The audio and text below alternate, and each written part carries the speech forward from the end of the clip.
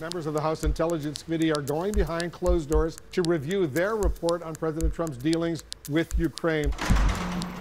The House of Representatives is back from Thanksgiving recess and is quickly moving to the next phase of impeachment. One House committee prepares to give way to another. Members of the Intelligence Committee will send their report over to the House Judiciary Committee. That committee will in turn hold its first impeachment hearing on Wednesday morning. This is the result of a president who believes that he is beyond indictment, beyond impeachment, beyond any form of accountability, and indeed above the law. And that is a very dangerous thing for this country. Meanwhile, President Trump is headed to London for talks with NATO leaders. The do-nothing Democrats decided when I'm going to NATO, this was set up a year ago. They're concerned that if they do not impeach this president, they can't beat him in an election. This is exactly what Alexander Hamilton warned us about.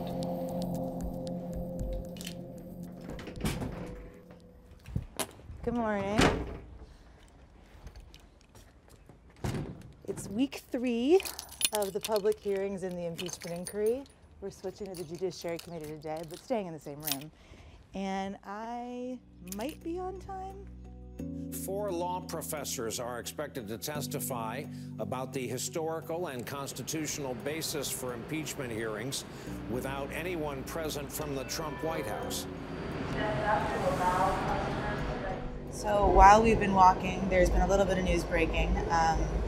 My colleagues have gotten a hold of the planned testimony that some of these constitutional law experts are going to be giving today. Some of them are going to be testifying that what Trump has done is the perfect example of why the framers of the Constitution invented impeachment. This week's witnesses are law professors, experts on the Constitution. The 3 Democratic witnesses indicate they believe President Trump committed impeachable offenses. The founding generation, like every generation of Americans since, was especially concerned to protect our government and our democratic process from outside interference. The very idea that a president might seek the aid of a foreign government in his re-election campaign would have horrified them. But based on the evidentiary record, that is what President Trump has done. If what we're talking about is not impeachable, then nothing is impeachable. Saying, Russia, if you're listening, you know, a president who cared about the Constitution would say, Russia, if you're listening, butt out of our elections.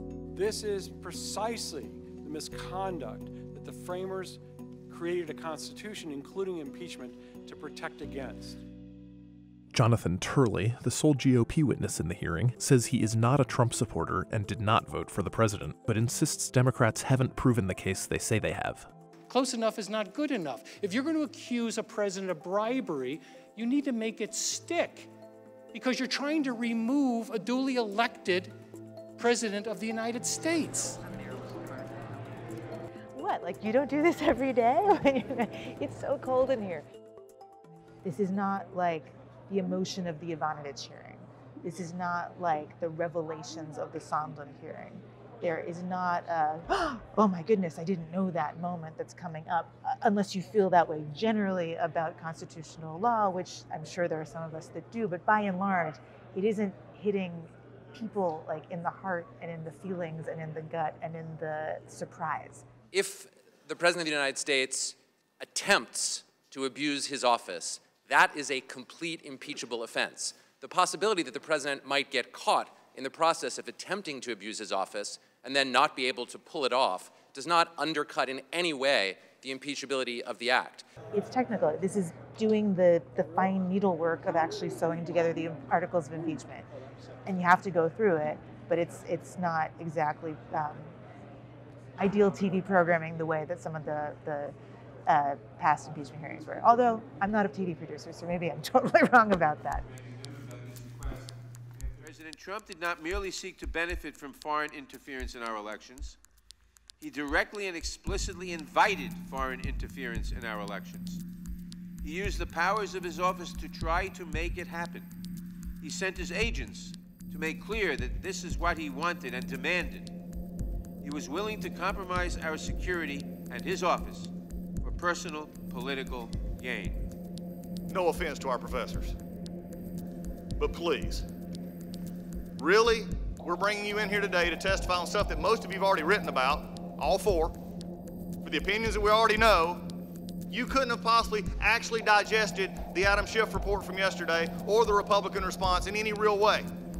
Now, we can be theoretical all we want, but the American people is really going to look at this and say, huh? What are we doing? I don't feel like this is necessarily going to shed new light on details that people are going to consider or necessarily resolve anything. It feels like we've got two camps that people are digging away into, not finding some sort of an epiphany of a middle ground. I think it's also just really interesting at the end that Nadler said, A majority of this country is clearly prepared to impeach and remove President Trump. I haven't seen a poll that lets you hang your hat on that. Having finished their portion of the impeachment inquiry, House Intelligence Committee Democrats are closely watching what happens in the Judiciary Committee. To this day, it is, I think, ambiguous what the political effects of impeachment are. Meaning, in those states where the presidential election will be won or lost, impeachment is a very much an ambiguous thing. And so the notion that this is sort of, continuation of some sort of witch hunt is just false on the face of it, because I think Nancy Pelosi and Adam Schiff were dragged to impeachment by the outrageous fact pattern associated with Ukraine. This is about whether or not a president of the United States can abuse his office, engage in bribery, and then cover it up, and do so with impunity. The president, back from NATO meetings in London, continues to attack the impeachment inquiry as a hoax. It's a hoax. It's a big fat hoax. But House Speaker Nancy Pelosi, who controls the House voting schedule, signals Democrats will move forward soon. The facts are uncontested. The president leaves us no choice but to act. Today, with the Speaker announcement, she has weakened this nation. It was not new news. They always had this pre-written timeline from the day they got sworn in. Here was the president overseas making America stronger. And what were the Democrats doing? Dividing us further. As Pelosi leaves her news conference, one particular question from a reporter stops her in her tracks. Do you hate the president, Madam Speaker? I don't hate anybody. I don't have a raised in a Catholic house. I don't hate anybody. I think the president is a coward when it comes to helping our kids who are afraid of gun violence. I think he is cruel when he doesn't deal with helping our dreamers, of which we're very proud. I think he's in denial about the climate crisis. However, that's about the election. This is about the election. Take it up in the election. This is about the Constitution of the United States and the facts that lead to the president's violation of his oath of office. And as a Catholic, I resent your using the word hate in a sentence that addresses me. I don't hate anyone. I was raised in a way that is a heart full of love, and always prayed for the president. And I still pray for the president. I pray for the president all the time.